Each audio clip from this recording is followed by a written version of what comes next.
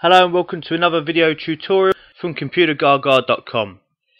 This tutorial will look at comparing two lists of data for both duplicate and then for unique records. So on the screen at the moment I have two lists side by side.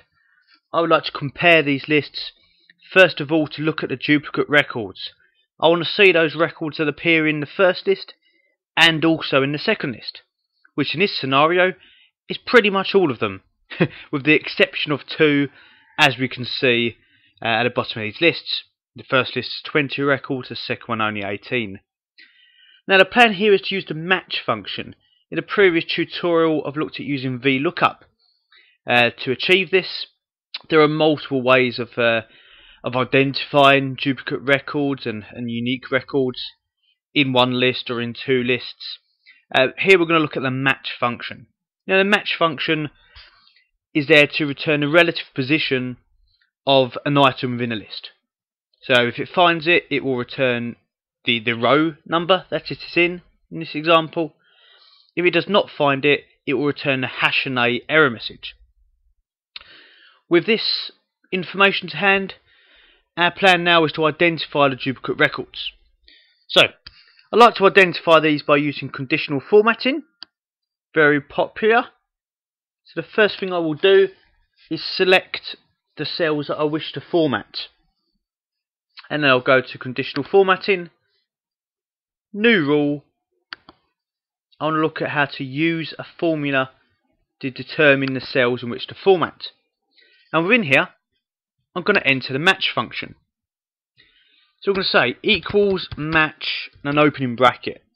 Now when you type these functions, sometimes it's easier to type them on the spreadsheet and then copy and paste them into this box as opposed to typing them straight into here, because you don't get any help when you're within a feature like conditional formatting. But when you're on the cell of the sheet, it's going to prompt you for the arguments and the information that it needs in order to do its job. So you have to know it pretty well if you're going to go diving straight in here, which hopefully I do.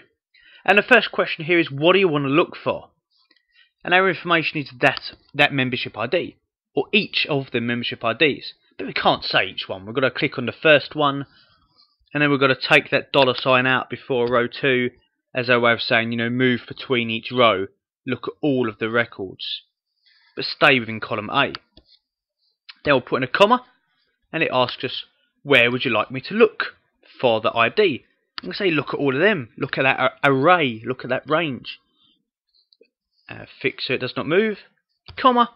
Are you looking within a range for this, or is it something unique? Is it an exact match? It is an exact match. We're looking for a membership ID. Has to be bang on the money, that ID. Anything else is not good enough. 0 means exact match. Closing bracket, and we'll go straight into format our cells.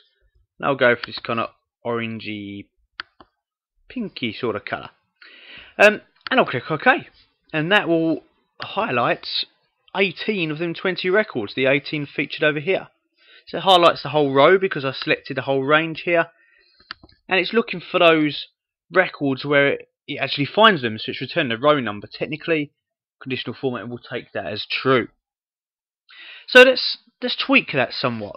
Let's select that range of cells again, and I'll go into conditional formatting, and we're going to go into manage rules to look at how that can be edited to bring back the unique records as opposed to the duplicate records. So manage rules, select that rule and edit rule above, and what we're going to do is I'm going to click just after the equals there and put in the #A error message, opening bracket, closing bracket at the end. So if the match function cannot find what it's looking for, it will return the #A error message. We're going to use the #A function to recognize that and create a true statement. So if a #A is returned, it will say yes when it's returned, and therefore conditional formatting will format it. So we know that these are the items that are missing from that second list. They are unique. Leave the same formatting and click OK, and OK, and it will switch it around, and now it's identifying the two that are missing from the second list. So there's a great technique there for identifying those duplicate or unique records when comparing two lists. Hope you enjoyed this tutorial. Please check out some or other tips, some or other tutorials at computergaga.com. See you there.